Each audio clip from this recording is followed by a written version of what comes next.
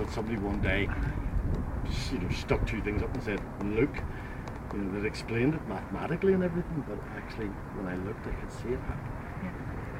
Just give yourself time to do it. So that's again down around the F32. I'm presuming that the front of this building is relatively sharp. Yeah. Okay, I'm just going to look again. Has everybody been in here? It's okay.